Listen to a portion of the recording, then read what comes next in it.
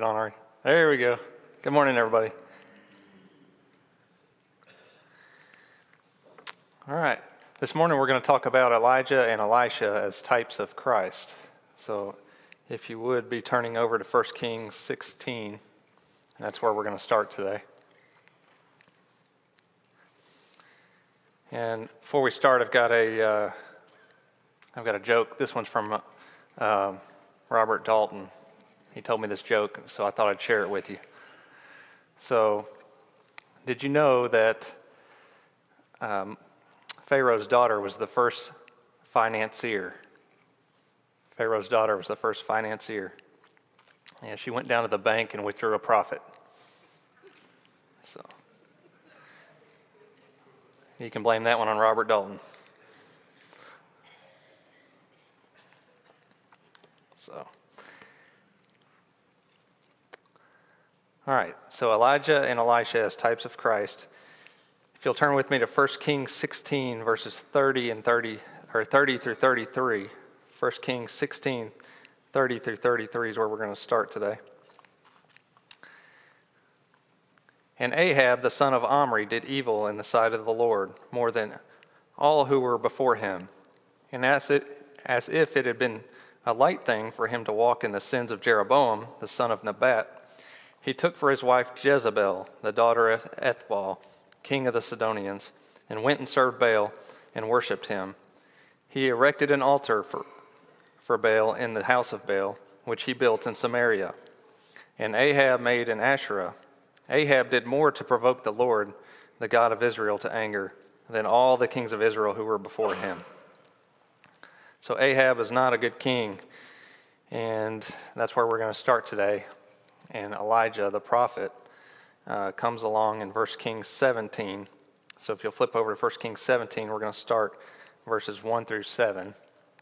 As I start, I've got a few passages to read as we go through the story because the way it's written, the story of Elijah is told so well that I'm not going to I'm just going to read it the way it is.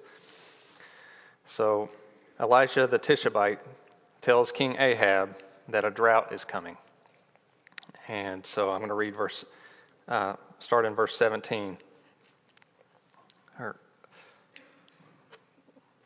Now Elijah the Tishbite of Tishbe in Gilead said to Ahab, "As the Lord, the God of Israel, lives, before whom I stand, there shall be neither dew nor rain these years except by my word." And the word of the Lord came to him, "Depart from here and turn eastward, and hide yourself by the brook of Cherith, which is east of the Jordan. You shall drink from the brook, and I have commanded the ravens to feed you there." So he went and did according to the word of the Lord. He went and lived by the brook of Cherith, that is east of the Jordan. And the ravens brought him bread and meat in the morning, and bread and meat in the evening, and he drank from the brook. And after a while the brook dried up, because there was no rain in the land. So Israel is in a drought, and it's a natural disaster. And the drought kind of mirrors the spiritual state of Israel, and that's why God brought the drought, because the Israelites and Ahab, what we read earlier in 1 Kings 16, were worshiping Baal and not God. So God's word, like rain, brings life, but Israel, and particularly King Ahab, have rejected God's words as their source of life.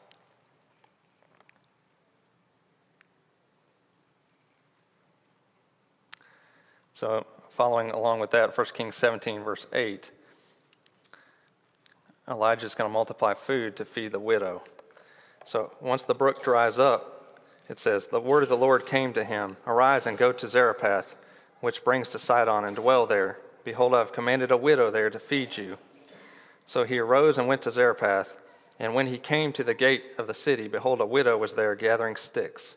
As he called to her and said, "Bring me a little water in a vessel, that I may drink." And as she was going to bring it, he called to her and said, "Bring me a morsel of bread in your hand." And he said, "As the Lord your God lives," and she said, "As the Lord your God lives, I have nothing baked, only a handful of flour in a jar and a little oil in a jug." And now I am gathering a couple sticks that I may go and prepare it for myself and my son, that we may eat it and die."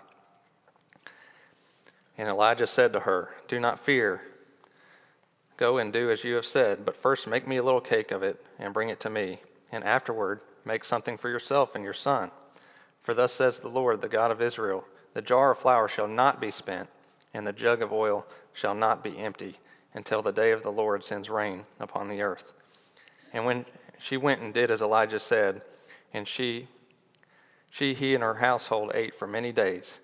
The jar of flour was not spent, neither did the jug of oil become empty, according to the word of the Lord that he spoke by Elijah.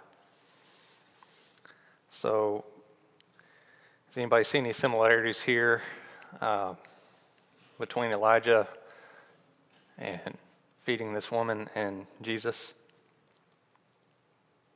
in his ministry?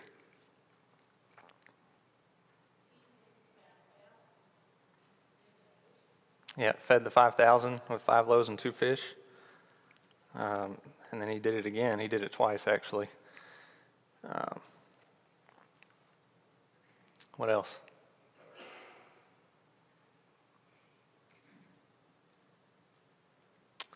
He turned the water to wine at the wedding.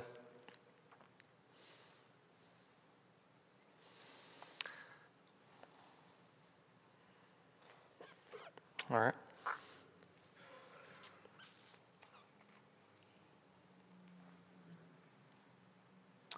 So, go ahead. Jesus built the church, and the church took care of the widows. Kind of like Elijah did here for this widow, except that it was in the daily ministration. In Acts chapter 6, they appointed a special service to serve tables to Grecian widows. So I think the church is an extension of Jesus Christ. That's a great point. That's a great point. He said that in Acts, and Jesus tells us to take care of our widows, and that's an extension of the church to do that. And here Elijah's taking care of this widow and her son. And so that's a great point. Thank you. I think it's interesting in this passage where she's telling him that basically all I have is this amount for my last meal for me and my son. She's got this little bitty amount of flour and oil, and that's it. She's about to run out and be out of food. And she says, I'm going to go prepare it for myself and my son that we may eat it and die. So here, not only is he getting fed, but he's basically saving them from the drought, and she has nothing else to eat. So there's some compassion there. There's a reason why Elijah was sent to this widow. All right, so 1 Kings 17 through 24, Elijah raises the widow's son.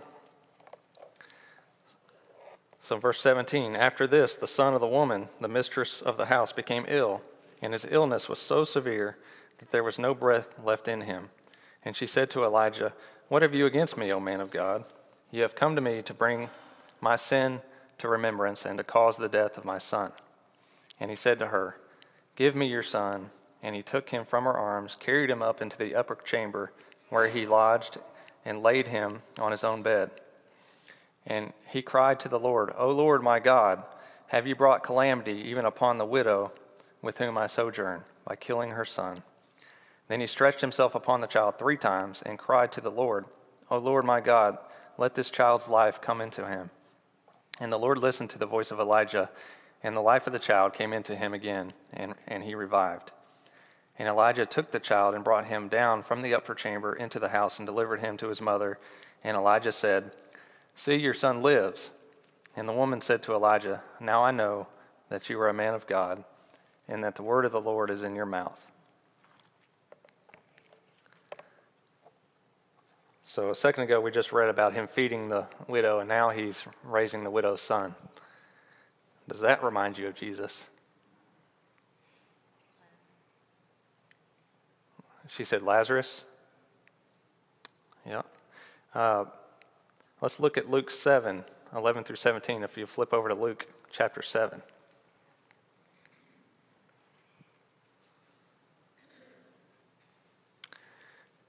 In Luke 7:11, it says, "Soon afterward, Jesus went to a city called Nain, and his disciples were going along with him, accompanied by a large crowd.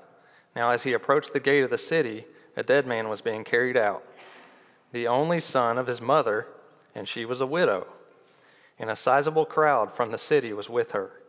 When the Lord saw her, he felt compassion for her and said to her, 'Do not go on weeping.' And he came up and touched the coffin, and the bearers came to a halt. And he said, 'Young man, I say to you, arise.' And the dead man sat up and began to speak. And Jesus gave him back to his mother. Fear gripped them all, and they began glorifying God, saying, 'A great prophet has appeared among us, and God has visited his people.' And this report about him spread throughout Judea and in all the surrounding region." So Elijah prayed to God, and God heard him and raised this widow's son. And Jesus himself touched the coffin of the widow's son. And so you've got the story of the widow and her son falling ill in Kings. And then all the way in Luke, you got Jesus touching the coffin and raising the widow's son in Luke. So that's pretty neat. Pretty amazing. And what a connection between the widow's son.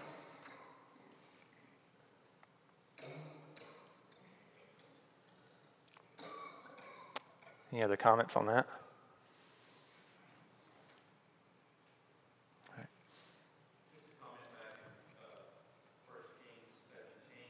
Okay.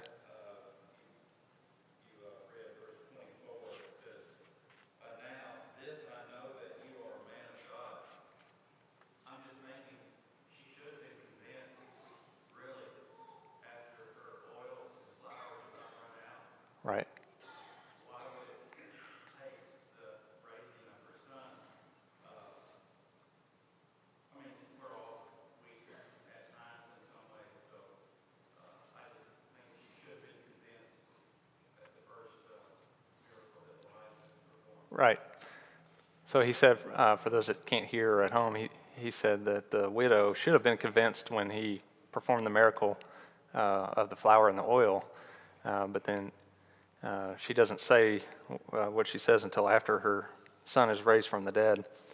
And I don't know if she was just proclaiming it again, or if she really wasn't sure what was going on during the first miracle. But then she's 100% positive when her son is raised from the dead. So thank you.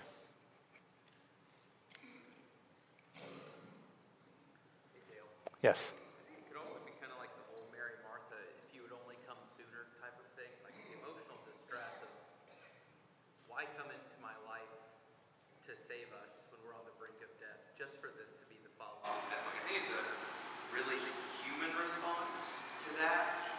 And I also think that when we're looking at the Elijah Jesus comparison, the empathy of Elijah to plead with God on behalf of someone else, Right.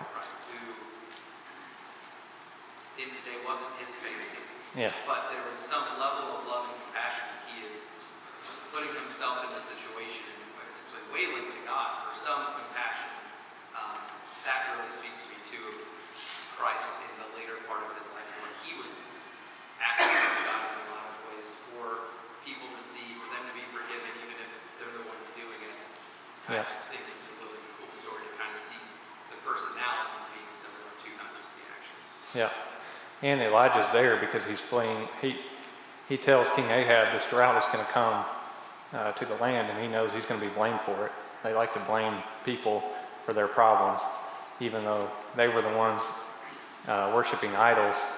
And that's why Elijah has to go out and stay away, because he's the one that told him this drought was going to come. And so he's staying with this widow.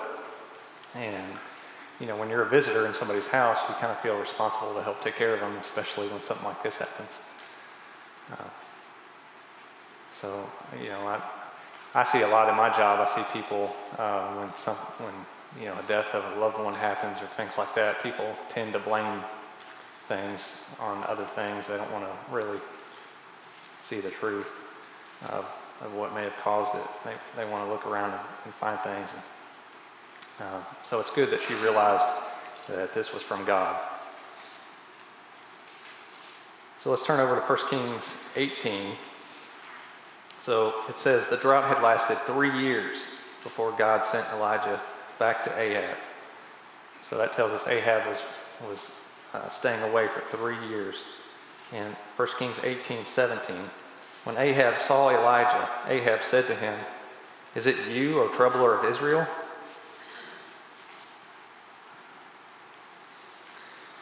And he answered, "I have not troubled Israel, but you have, and your father's house, because you have abandoned the commandments of the Lord and followed the Baals.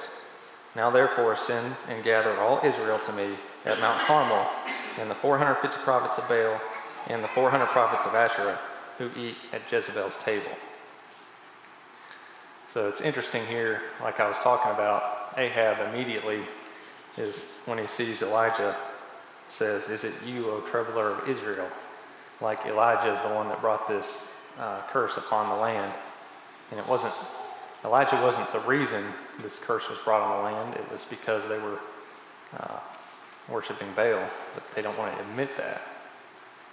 So it's about being honest with yourself.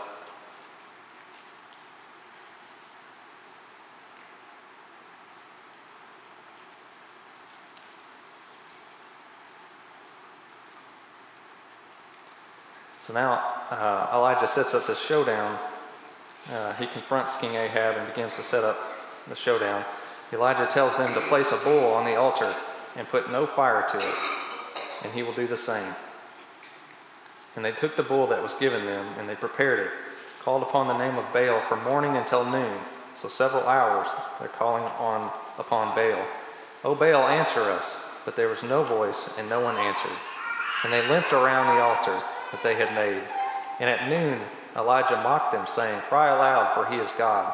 Either he is musing, or he is relieving himself, or he is on a journey, or perhaps he's asleep and must be awakened." And they cried aloud and cut themselves after their custom with swords and lances until the blood gushed out upon them. And as midday passed, they raved on until the time of the offering of oblation. But there was no voice, no one answered, no one paid attention. So here we have them making fool of themselves, trying to dance around this altar and try to have Baal answer them. And of course we know Baal doesn't exist. Baal is not a real god. And so Elijah's mocking them, and can you imagine him just sitting back for hours watching them dance around, cut themselves, holler, and make a fool out of themselves? So then Elijah put the bull on the altar and had them soak it with water twice. So I like that part. So to make it even harder, he soaks it with water. And I don't know if any of you guys like camping or anything, but if you ever tried to light wet wood on fire, it's not easy. So he soaks it with water. Verse 36, "O Lord God of Abraham, Isaac, and Israel, let it be known this day that you are God in Israel, and that I am your servant, and that I have done all these things at your word. Answer me, O Lord, answer me, that this people may know that you, O Lord, are God, and that you have turned their hearts back." Then the fire of the Lord fell and consumed the burnt offering, and the wood, and the stones, and the dust, and licked up the water that was in the trench. And when all the people saw it, they fell on their face and said, "The Lord, he is God, the Lord, he is God." So God brought down fire and proved to the people who the one and only true God is. It's a pretty amazing story. It would be neat to be there to witness that. So, does this passage remind you of Jesus in any way? Any connection?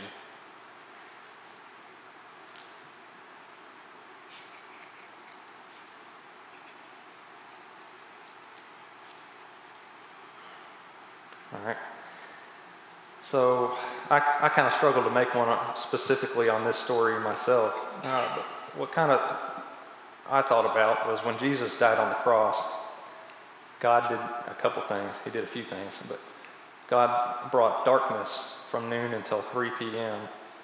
and also an earthquake. And so God will control nature to get our attention. And in this case, he brings fire down from the heavens and consumes this altar. And so, I mean, can you imagine in this time, just being in this time and seeing that? It would be just like a nuclear explosion. I mean, just it'd blow your mind to stand there and see this. And same thing, you know, when Jesus dies on the cross, just to see darkness in the middle of the day for 3 hours, how frightening that might be in an earthquake. And then God sends rain. So once this altar, and once it's proven who the real true God is, and they embarrass the prophets of Baal, and then God finally brings rain after 3.5 years.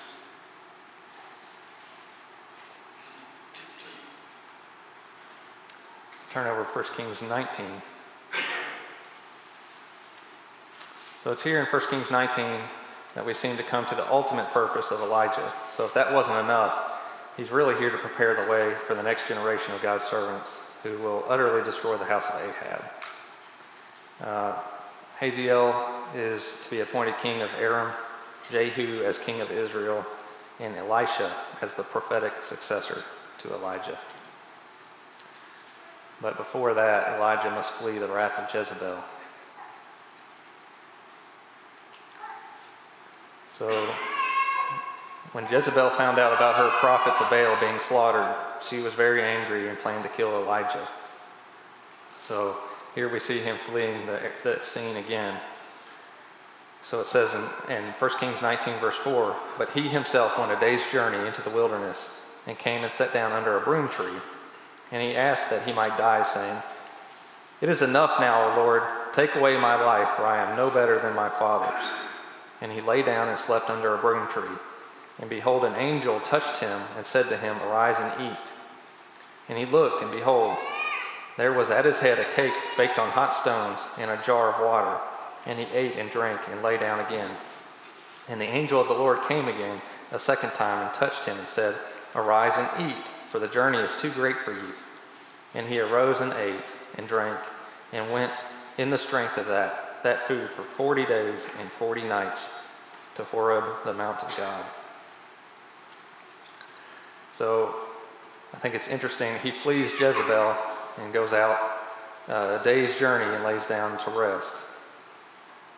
And then we see him being fed again by God. So God feeds him because he knows he's about to go on this journey. And it specifically says 40 days and 40 nights. And so I think that's really interesting, the tie-in there. You know, we see that that's the same tie-in as the flood. And Moses stayed on Mount Sinai for 40 days and 40 nights when he received the 10 Commandments. And Jesus fasted 40 days and 40 nights in the desert before he was tempted, Matthew 4, 1 through 11. And also, Jesus lived on the earth 40 days after his resurrection. So are you seeing all the connections here from the Old and New Testament? I don't really know what the significance of the 40 days is in all these different passages, but I think it's pretty neat how they're all interconnected. And if it wasn't for us to see, it wouldn't say specifically 40 days and 40 nights. So I think that's pretty amazing. Any thoughts on that?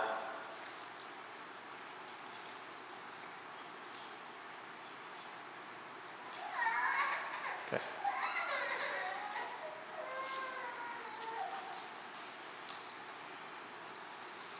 All right, so Elijah was lodging in a cave. He's still out in the wilderness. And God asked, "What are you doing here, Elijah?" Elijah was very bummed about the whole situation. Israel had forsaken God, thrown down his altars, killed his prophets, and only Elijah was left. So God woke him up out of that bummer attitude by this in verse 11. And he said, "Go out and stand on the mount before the Lord." And behold, the Lord passed by, and a great strong wind tore the mountains and broke in pieces the rocks before the Lord. But the Lord was not in the wind. And after the wind, an earthquake. But the Lord was not in the earthquake. And after the earthquake, a fire. But the Lord was not in the fire. And after the fire, the sound of a low whisper. And when Elijah heard it, he wrapped his face in his cloak and went out and stood at the entrance of the cave. And behold, there came a voice to him and said, "What are you doing here, Elijah?" And Elijah again responds with a sob story about being the only one left. He's really bummed about what had happened. He went and this amazing thing happened with the fire that came down and proved that God was the one true God, and still it didn't quite solve the issue. And Elijah's hiding out in a cave. And in verse 15, God reveals part 2 of the plan. Verse 15, "And the Lord said to him, 'Go, return on your way to the wilderness of Damascus. And when you arrive, you shall anoint Hazael to be king over Syria, and Jehu the son of Nimshi you shall anoint to be king over Israel, and Elisha the son of Shaphat and Abel Meloah you shall anoint to be prophet in your place. And the one who escapes from the sword of Hazael shall Jehu put to death, and the one who escapes from the sword of Jehu shall Elisha put to death. Yet I will leave 7,000 in Israel, all the knees that have not bowed to Baal, and every mouth that has not kissed him.'" So finally, he's out there, he's in this cave, and God comes through and he shows him this wind that comes through like a hurricane and splits the rocks. And then he shows him an earthquake and fire. But until God whispers to him and comforts him and tells him, this is what's here for you. This is the plan for you, Elijah. This is how the story is going to end for you. And so it gives him a journey and his next thing that he should be doing. And so when I studied that, I kind of thought, this reminds me of how we need to be, when we're kind of down in the dumps and we're bummed out about life, or things have really happened to us that we don't appreciate or we're sad about. We need to always be looking forward, and even when we feel alone and distraught about what has happened, God may not be done with us, and just like in this case, God was not done with Elijah.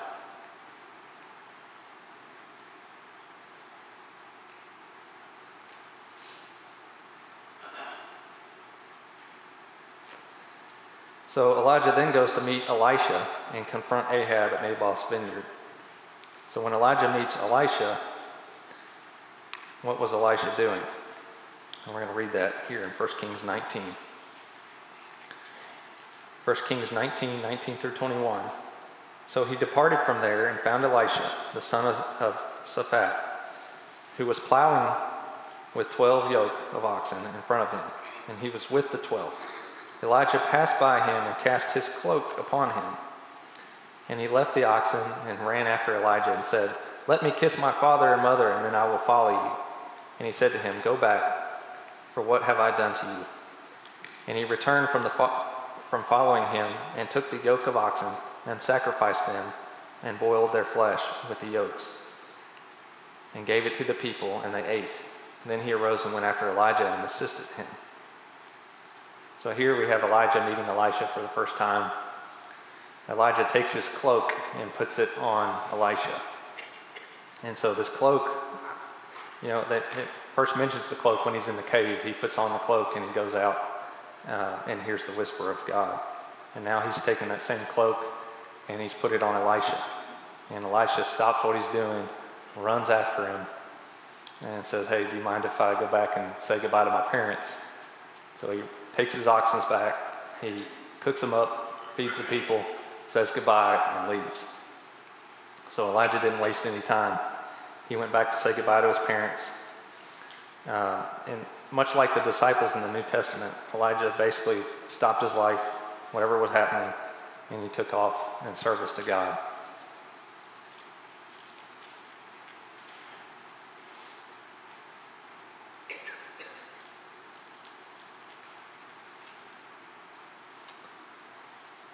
All right, 2 Kings 2, we're going to read about Elijah's death.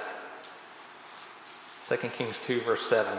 As they were standing by the Jordan, then Elijah took his cloak. Here we have the cloak again. Elijah took his cloak and rolled it up and struck the water, and the water was parted to one side and the other, till the two of them could go over on dry ground. I mean, it's crazy how I read that and I'm just like, how nonchalant is this verse? You know, we know about Moses parting the Red Sea and the Israelites escaping from Pharaoh on dry ground. And here we have Elijah and Elisha just walking along, and he just parts the waters of the Jordan and they walk across. So verse 9, when they crossed, Elijah said to Elisha, ask what I shall do for you before I am taken from you. And Elisha said, please let there be a double portion of your spirit on me. And he said, you have asked a hard thing, yet if you see me as I am being taken from you, it shall be so for you. So if Elisha sees Elijah being taken, then he will receive a double portion of the spirit of Elijah.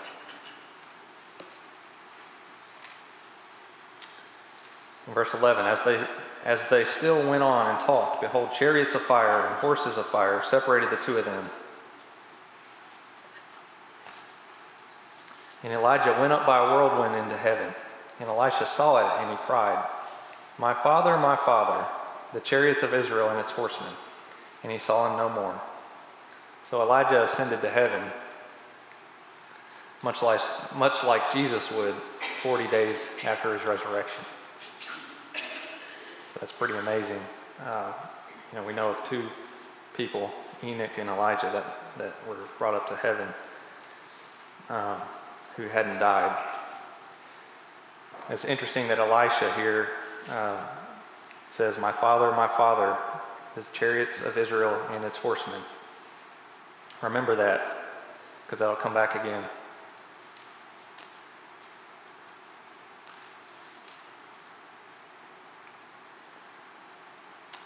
So also, you'll read a lot about Elijah as a type of John the Baptist.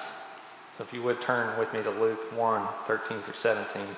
Kind of change gears a little bit, but over in Luke 1, 13 through 17,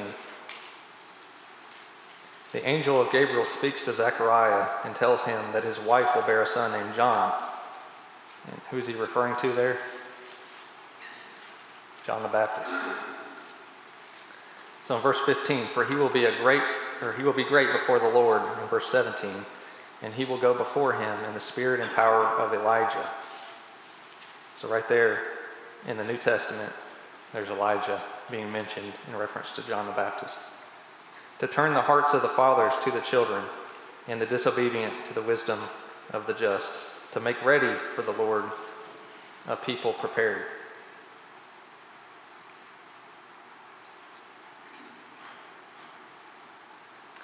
So it's interesting there that Elijah and John the Baptist have that thing in common. They're both kind of preparing the way for somebody else. So Elijah is preparing the way for Elisha, and John the Baptist is preparing the way for Jesus. So you see Elijah being a type of Christ, but you also see him being a type of John the Baptist. In both Mark 1:6 and Matthew 3:4 identify John the Baptist as wearing camel's hair and a leather belt around his waist, and his diet was locust and wild honey, which is the same description of clothing given to Elijah in 2 Kings 1:8. In 2 Kings 1:8, they answered him, he was a hairy man with a leather girdle bound about his loins, and he said, it is Elijah the Tishbite. So they even wear the same type of clothing, and it's mentioned there.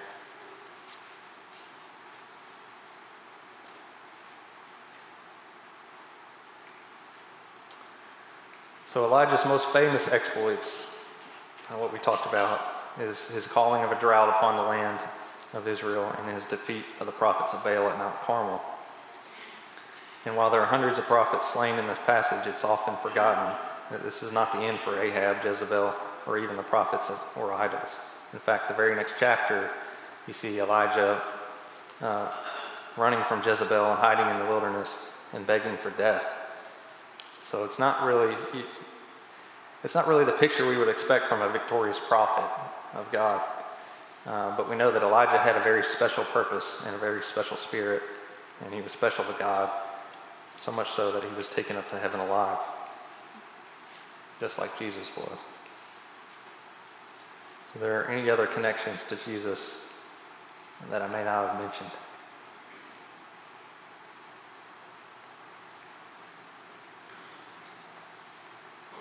When you mentioned about Elijah tossing his coat over Elisha, and he immediately did the work that he was doing, that reminded me that when Jesus went out and called the fishermen, Mm-hmm. those that and the other apostles, they immediately left their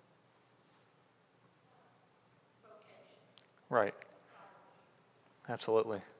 Yeah, Elisha stopped what he was doing, plowing the fields, and ran and said goodbye to his folks, and then hit the road immediately. You know, he didn't say, "Oh, I need to go sell my oxen and take care of this and that." He went and said goodbye. He cooked up the oxen because obviously he doesn't want them to go to waste. You can't just leave them out in the field. That'd be kind of cruel. But stops what he's doing, says goodbye, and hits the road, just like Jesus with the disciples. What else?